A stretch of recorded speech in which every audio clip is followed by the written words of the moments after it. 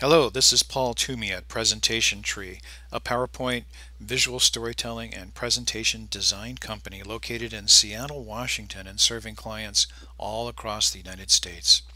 Today we're looking at Iconic PowerPoint, How to Make Icons, Part 2 of 3.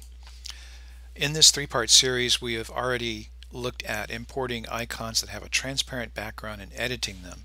And if you haven't seen that yet, please watch that before you watch this one. Today we're looking at how to remove the solid background. Sometimes you're going to get icon art that has a solid color background and you'll need to remove it. So I'm going to show you the easy and right technique for doing that.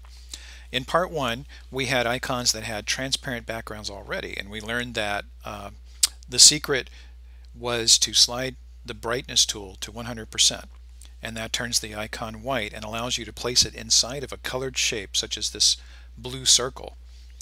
And when you create a set of these, you end up with a wonderfully visually consistent set of icons that gives the presentation a lot more visual power and also professional polish. And you have the option of making the colored shapes connect to the colors that are associated with your branding identity. So there's a further advantage as well.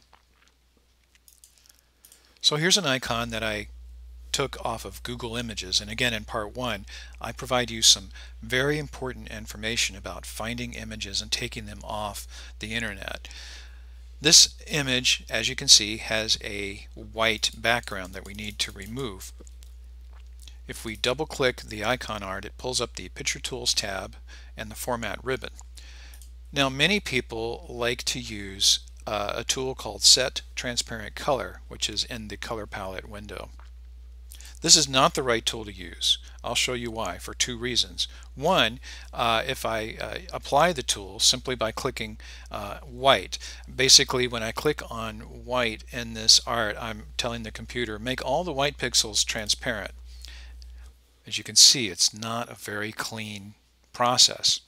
And if I attempt to then make the rest of the white pixels go away, we get a frustrating result. So it's a problematic tool for that reason, but also if you do end up getting a clean removal of the background, the trick of sliding the brightness to 100% does not actually work because the image just vanishes. It doesn't turn white. So not the right tool for the result we're looking for. The tool you want is Remove Background. When you click that tool, you get a baffling series of pink boxes laid over your image. If you look closely, you'll see that some of the image is black and some of it is grayed out. And what we want is, of course, all the image to show. But I'm going to show you what it looks like. I'm going to click outside of the pink window, and that basically snaps us back into normal view. So the black parts that we saw are visible and everything else is removed. Well, it's great that everything's removed, but we obviously want the entire like symbol. Not to worry, simply double click on the art, go back to Remove Background. It's all still there. There is an inner box that has handles. I suggest grabbing the handles on the sides and either making the box bigger or smaller as you need to.